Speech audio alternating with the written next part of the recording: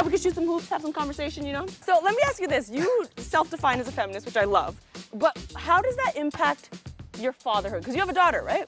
I do. Oh, I got it. So did being a feminist, like, did your journey speed up when you had a daughter? I think that's what it was. I think it did. I think it ramped up. For me, feminism is the radical belief that women are people. What? I mean, right? What? It's like, it's pretty crazy. Yeah.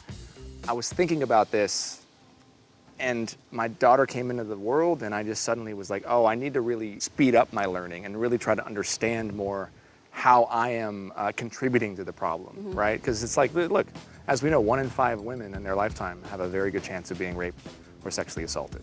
That number is insane. Right. And it's not okay for us to be like, well, but I'm not one of those guys, right? It's like hashtag not all men. That's not okay. Yep. We don't get to say that because guess what? I know a lot more than 5 guys. Yeah. I know a lot more than 5 women.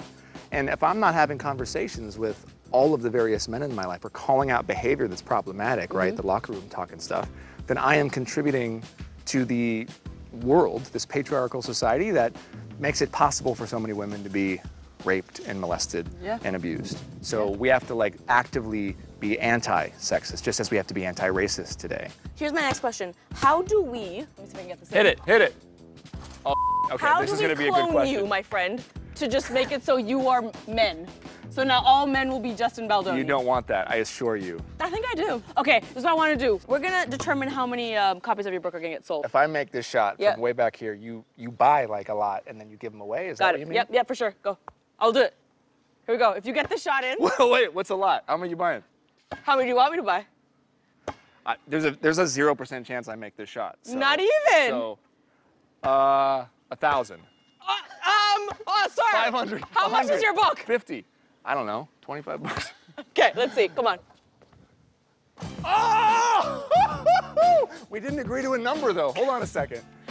20, you said 20 copies, right? 20 copies. 20 copies, one for the group. Everybody watching gets a copy. Everybody. All 20 of you get a copy. Oh, we could do this all day. We could do this for hours. Thank you so much for being on the show. I appreciate you. I love you, my friend. For everyone watching at home, make sure you grab your copy of Man Enough. It is out now by Justin Baldoni. Do it. Thanks so much for watching this clip, and thank you even more for supporting the underdog. If you want to subscribe to this channel, you can click right over there. For more clips just like this one that are hilarious, you can click right over there. Hopefully, if someone did their job, those things are there. We'll see.